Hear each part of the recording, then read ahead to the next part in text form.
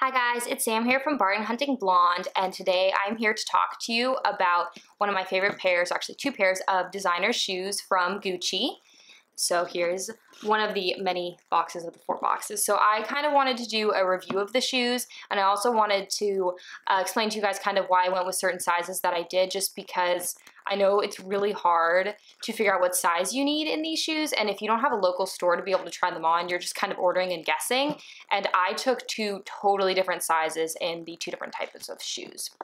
So first, I'm gonna start out with the Gucci Brixton, which is this loafer with the normal horse hardware that is very Gucci-esque. And as you guys can see, these are light pink. And I keep them stuffed to try to keep their shape a little bit. They do fold down in the back, which you guys can see along these little lines, which the Princetown loafer, not the mule, but the loafer does not. For me, I actually never wear these folded down. I think it starts to mess up the leather. As you guys can see, the leather is already starting to wrinkle a little bit, and that's just because it's a really soft, beautiful leather, and that's gonna happen. And you can also see that it has started to wrinkle on the front. That happens as soon as you wear them. What was weird to me about these shoes is that I needed a 39.5. I normally wear a women's 9.5-10, more on the 10 side. I have really long, narrow feet, and I normally in designer shoes need a 41.5. So that's like an 11.5. So like my Chanel ballet flats are 41.5. My Chanel espadrilles are 42. And a bunch of other brands, I'm normally at least a 41. So I was shocked when I tried these on and needed a 39.5. I was super lucky that where I went had a bunch of different sizes. So I actually tried on in these from a 41 down, thinking I would need a 41, and they were huge. Like my feet would slip out of them. It actually happened all the way through the 40s. And so I ended up with the 39.5. They were a little more snug when I initially tried them on, but they are not snug anymore, and they fit perfectly to my foot or feet, I guess, you know, you have 2. I do have one bigger foot than the other, and they're a little more snug on one foot than the other, but that's normal for me for shoes. As you guys can see, I haven't gotten these resoled yet because my cobbler told me to wear them a little bit, because then when you resole them, it sticks a little better.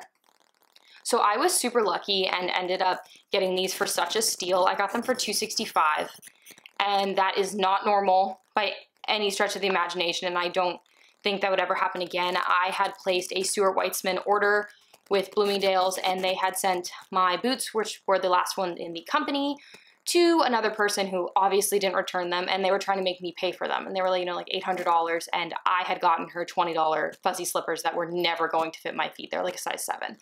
And I was livid. They like kept insisting that they were going to require me to pay for it because they'd been delivered. And I was like, yeah, they were delivered in New Jersey. I live in California. Like, I can bring back to you guys the shoes you sent me. These are not my shoes. I do not want them. So I ended up getting a 70% off discount off of anything I wanted that Bloomingdale's had in their shoe department. So I got these babies.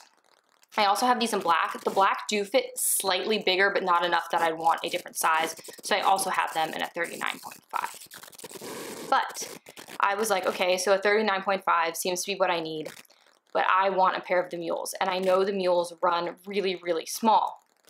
So I happened to be shopping on Fashion Files outlet, and I came across these guys, which are the Princetown. You guys have got a little squished.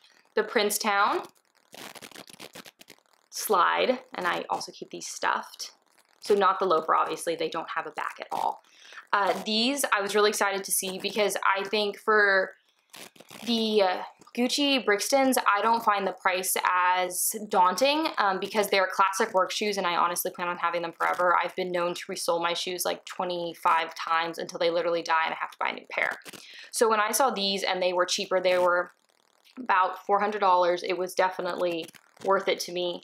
And they are a 10.5. So I was like, well, I haven't tried on the mules. Like, is this going to be the right size? I don't know. So at the same time, I ordered from Nordstrom's the 41 because I knew I really wanted a pair. And if the ones from the Fashion File outlet didn't fit the same as the ones from the Nordstrom's, I would just end up with the Nordstrom's one because Fashion File has a great return policy. But in all actuality, I needed the 40.5, even though they say they run small, because these make my feet look huge. So I'm gonna insert a picture somewhere on the screen of me wearing the 40.5 on one foot and the 41 on another foot. They look like, they don't even look like a half size difference. They look literally like they look like 3 different size difference. The 41, let's see if I can line these up. The 41 actually is way, you can kind of see it, way longer than the 41.5. It also goes back farther on your foot. I don't know if that's because they're technically different models, because this just came straight from Nordstrom's and this is from Fashion File Outlet, so I'm not sure how old this pair is. But these look ginormous on my foot. Like, if I had seen these and only seen these, I would never ever buy a pair because they make my feet look like boats. And they're black, which I had a feeling the white might do, but I wasn't expecting it from the black.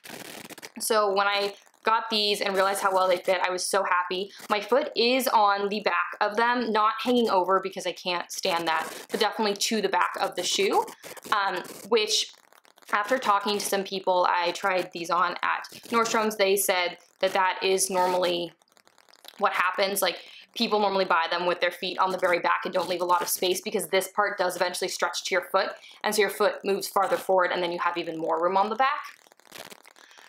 As you guys can see, these are brand new from Nordstrom's, tried on by me like twice to make sure this was the size I wanted, and these are gently used, and regardless of gently used or not, they do start to crease in the front as soon as you wear them. I mean, literally, I tried these on, maybe took 2 or 3 steps in them, and you can see that they've definitely got a crease to them.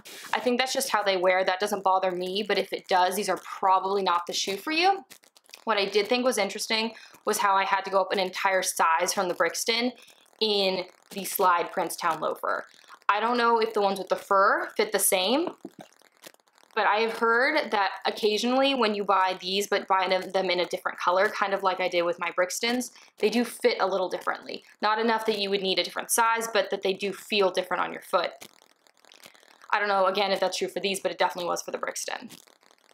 Also, I will have to say that when I picked these up from Nordstrom's, I was a little disappointed in what came with them. They had none of the stuffing in them. They were just literally in the box by themselves.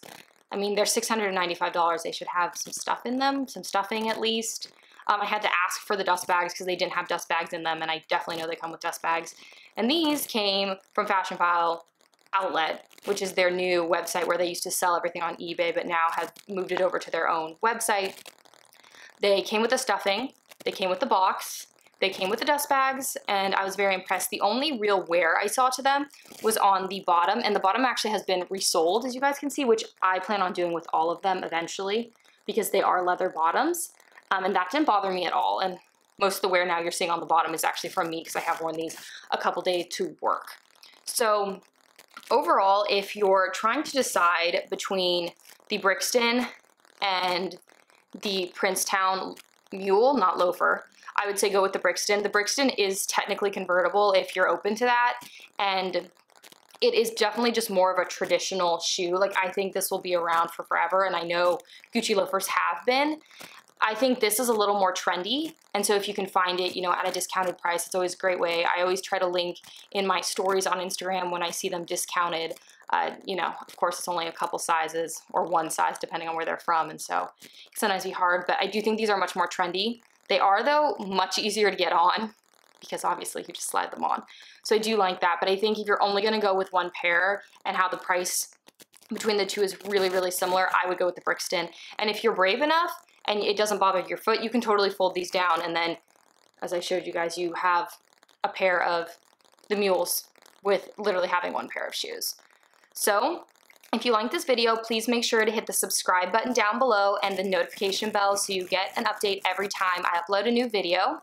If you want to see how I style my goods like my Gucci loafers, please make sure to check out my Instagram and my Facebook, which I have linked down below in the description box. And lastly, if you liked this video, please make sure to give it a thumbs up and comment down below if you have any suggestions for other videos. I'm always looking for new content or to see what people want to see. So please just let me know. Thank you so much for joining in on this video. Have a great day. Bye, guys.